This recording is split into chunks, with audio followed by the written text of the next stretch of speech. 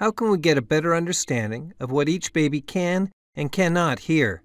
This video explains how the HL audiogram can help you to understand the impact of hearing loss. With the ABR, we determined how loud sounds have to be for a baby to hear them. The numbers are in units called decibels. The higher the number, the louder the sound. And we know that most children hear sounds when they are quieter than 15 decibels. The point at which a child just begins to hear the sounds that are quiet for them is called the threshold of hearing. The numbers from the ABR test tell us there is a hearing loss because the thresholds are above 25 decibels. But what do those numbers really mean? By putting those numbers on a graph called the audiogram, we can get a better idea about how a child hears and also about what we can do to help. The HL audiogram is a chart that helps us to put the results of a hearing test into perspective. It will help to break this chart down into its parts. As we put the chart back together, you will see how useful it can be. At the left of the chart, we put low sounds like a tuba going towards high sounds like a flute on the right. Whether a sound is high-pitched or low is described by its frequency. 125 Hz, which means 125 cycles per second, is a low-frequency tone. 8,000 Hz, or 8,000 cycles per second, is a high-frequency tone. To give you an idea about what these frequencies sound like, let's line up piano keys with the audiogram.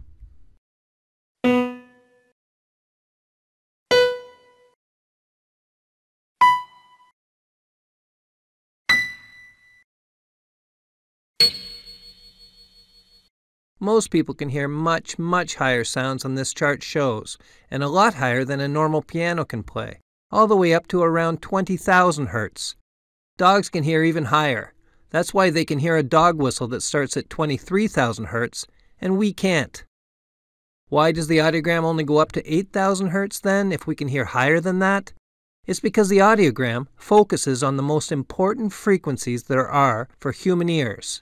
This range of frequencies contains the sounds of speech. Okay, that's frequency. How do we chart the loudness of a sound?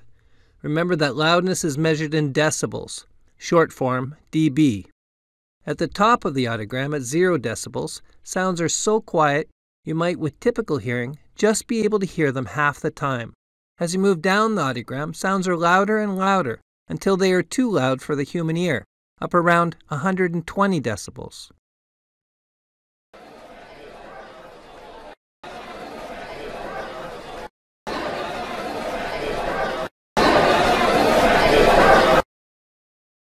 So, that's frequency and loudness.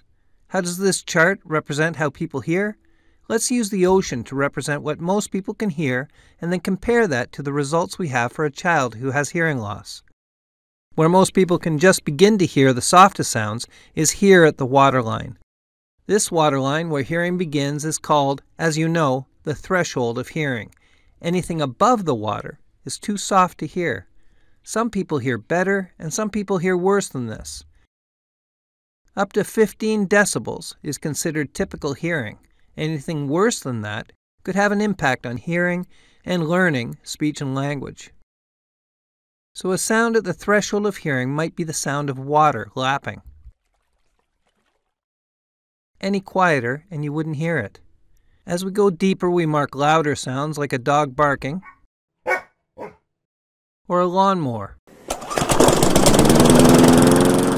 We hear louder and louder sounds until sounds are too loud and they start to become uncomfortable.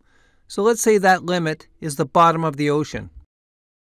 How loud are the sounds of speech? The sounds that we need to hear for language each have different qualities in terms of frequency and loudness. The low sounds of speech are usually loud enough to happen here. And the high sounds of speech are usually loud enough to happen here. If we draw a shape around all of the sounds of speech, we have what looks like a speech submarine. The sounds of speech are just at the right level for most people to hear easily, not up at threshold, where it's difficult to hear because they are too soft, and not too loud, where they are uncomfortable to hear. They're just right.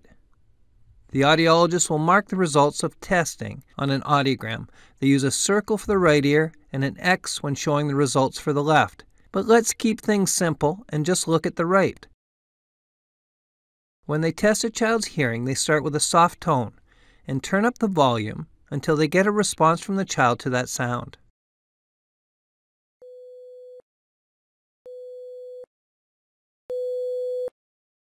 The audiologist moves across the frequencies until the waterline for the child's hearing, the level where that child first could hear quiet sounds, is known.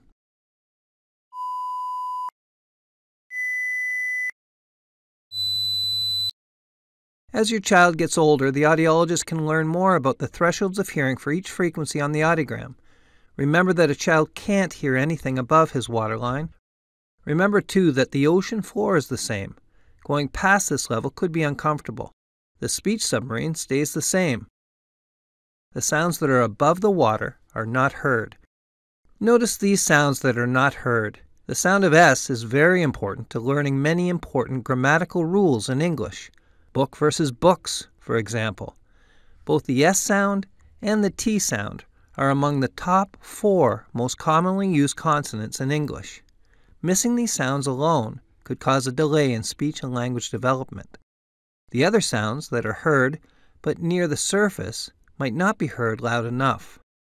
This is the chart that the audiologist uses to compare a child's hearing to what most people can hear. Where the waterline falls across the first 3 thresholds shown here helps to define the degree of hearing loss.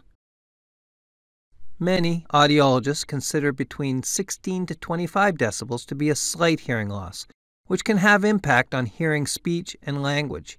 When levels are above 25 decibels, the hearing loss might be mild, moderate, moderately severe, severe, or profound. In this example, the hearing loss is mild. Hearing aids are set in a very specific way for each particular child. They are designed to amplify speech sounds to just the right loudness level for a particular child to hear them. Not too soft and not too loud, just right.